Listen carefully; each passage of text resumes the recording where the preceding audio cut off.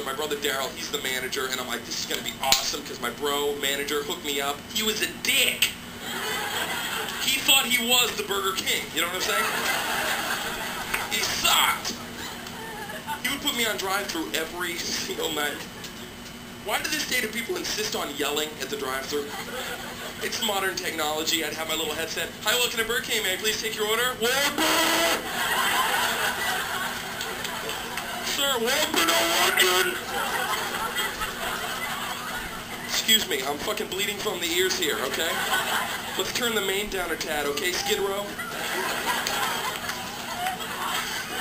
Large fry, motherfucker!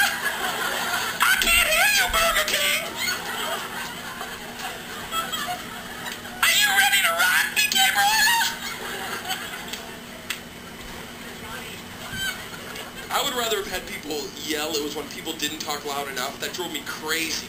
I'd have like 10 cars out there and I'd be like, hi ma'am, may I please take your order? Extra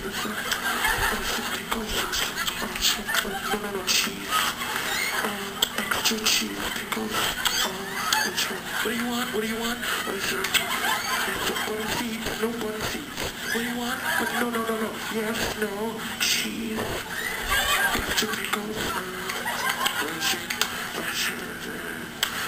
how much? Cheese.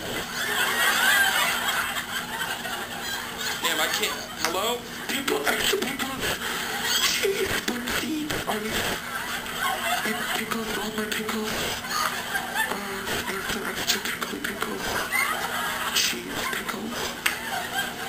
Okay, are you trying to molest me via drive-thru? What are you saying? Chicken tenders. Sweet and sour sauce on my pussy.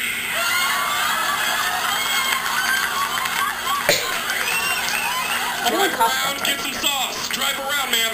Sauce. She wants it her way. That's our motto. Come on, sauce.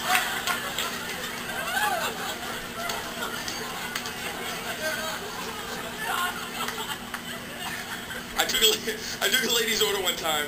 I'll never forget this. I go like this. I go, ma'am, that'll be $3.75. Please drive around. And there's like this long pause, and then she goes, where do I go? Where do you go? You follow the one fucking road you're on to me. Where do you... Okay, ma'am, you're going to go to the Texaco station, take a right, go 5.5 miles southeast. You're going to see a guy in a yellow poncho. His name is Hank. He'll take you to the Whopper layer. That's where you go.